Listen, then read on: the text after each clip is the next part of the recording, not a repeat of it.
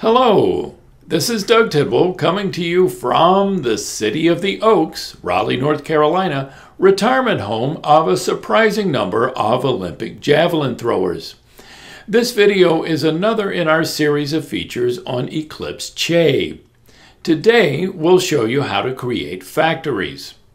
One of Che's most powerful features is its ability to build custom shared environments that make sure everyone on your team has the exact same level of tools and libraries. We'll start by creating a workspace, then we'll build a factory based on that workspace. Once the factory is created, we'll share a URL with you, the home viewer. When you visit that URL, you'll see the exact same environment we create here. You'll laugh, you'll cry, you'll call friends and loved ones to share your joy, or something like that. So let's get started. Our scenario here is that we're onboarding a new teammate, so let's create a workspace for them. Go to che.openshift.io. If you don't have any workspaces, you'll see the new workspace page.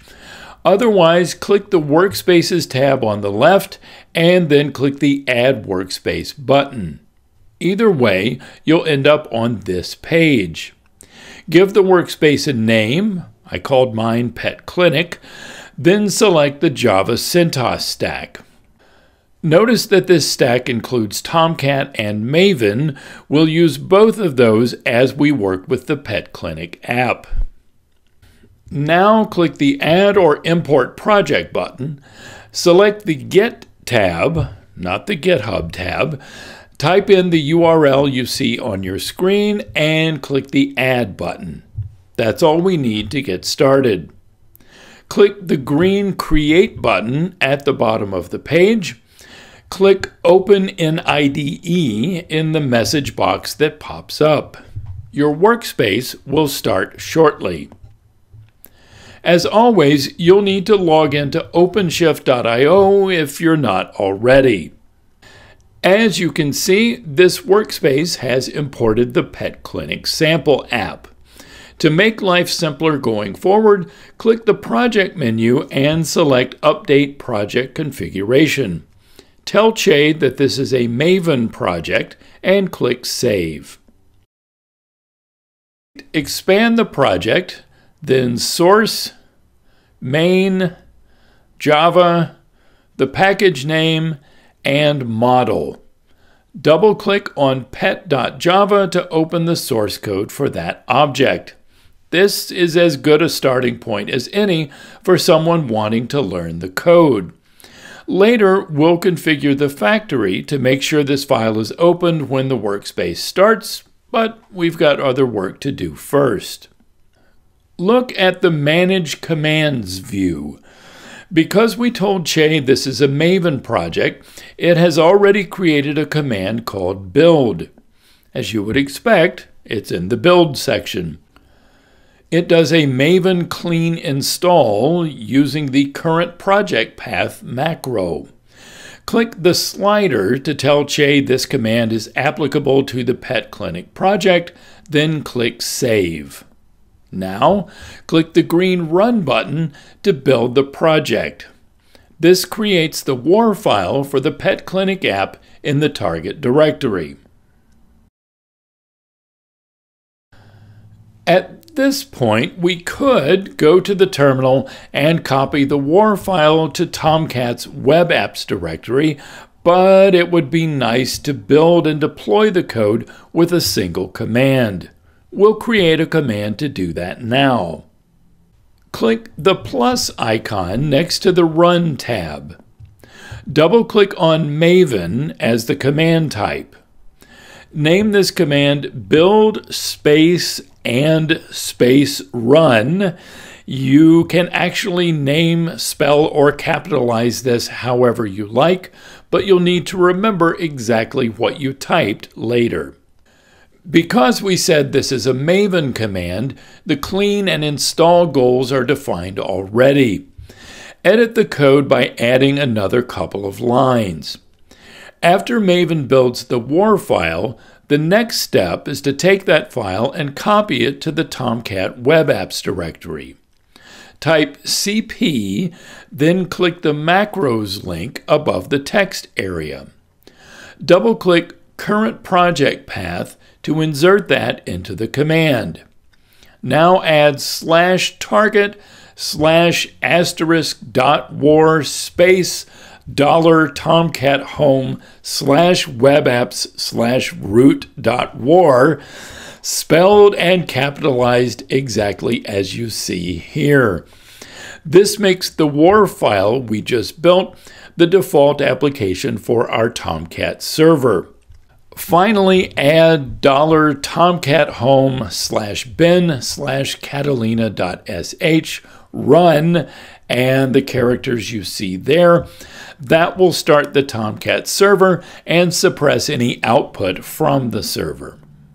The last thing we want to do for this command is define a preview URL. This will be based on the randomly assigned name of the workspace as it's running in OpenShift.io. The URL gives us a link to see the Tomcat server up and running so we can make sure that our code works correctly. Clear the text that's there already, then click the Macros link at the bottom of the view. Scroll down and select the server.tomcat8 macro. That's all we need here because we made Pet Clinic the default application. You could have multiple projects and deploy them as separate web apps if you wanted, but we'll keep it simple for now. Click the Save button, then click the green Run button. This will build and deploy the code and start Tomcat. When you get the server startup message, click the blue preview link at the top of the view. This opens the running app inside Tomcat in a new window. As you can see, everything built and deployed successfully. The web app is running on Tomcat, and the world's cutest puppy and kitty are now on our screen. Che does have a nice shortcut you can use as you're working with the code. Because the build and run command we created is in the Run menu, it is associated with the Run button at the top of the screen. Once you associate a command with the Run button, clicking the button automatically runs the command. One click at any time, and you can see the effects of any changes you've made, and you don't have to go to the Commands menu to do it. Before we create the factory, make a note of the complete path of the pet.java file. We'll set up the factory so that the workspace starts with that file open. It's a long file name, so you'll want to paste it somewhere and retrieve it later. Now that we have our workspace configured just the way we want it, let's create the factory. Go to the Workspace menu and click Create Factory. Give the factory a name, then click Create. The URL of the factory appears in the lower entry field along with a button to copy the URL to the clipboard. Wrap up this part of the process by going to the Workspace menu and clicking Stop.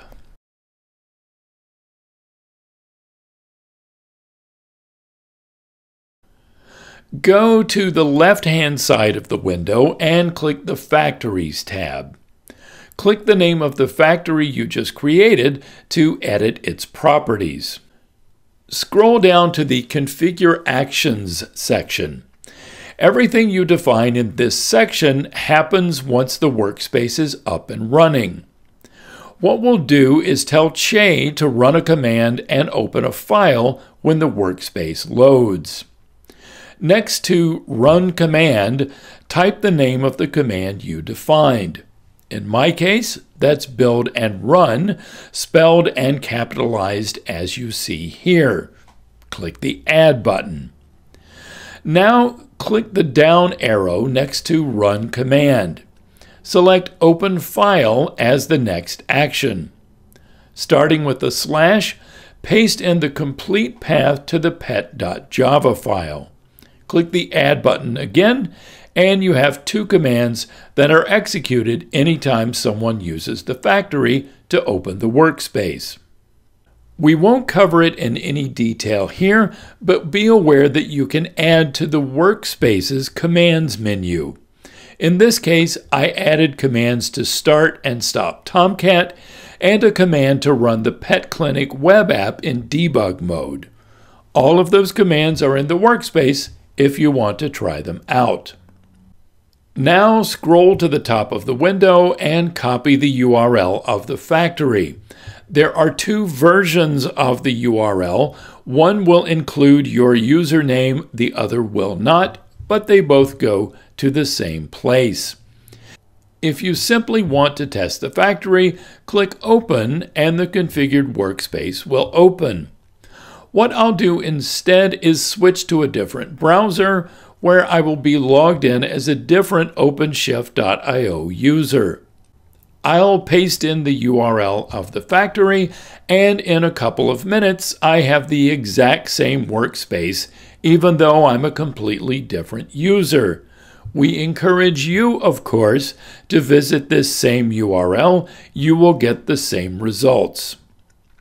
As you can see, the file pet.java is open, and the code is built and deployed.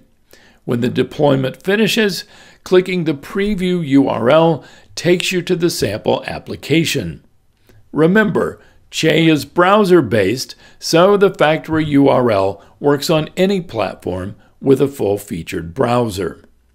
That's a quick tour of how workspaces and factories work in Che. Factories make onboarding incredibly easy. If someone joins your team, they can use a factory to create a new workspace. And using factories eliminates the "it works on my machine" syndrome. Your machine is just like everyone else's, so it works, or doesn't, the same way everywhere. We hope this video helps you make the most of Che across your team. For the Red Hat Developer Program, this is Doug Tidwell saying may all your bugs be shallow. Cheers.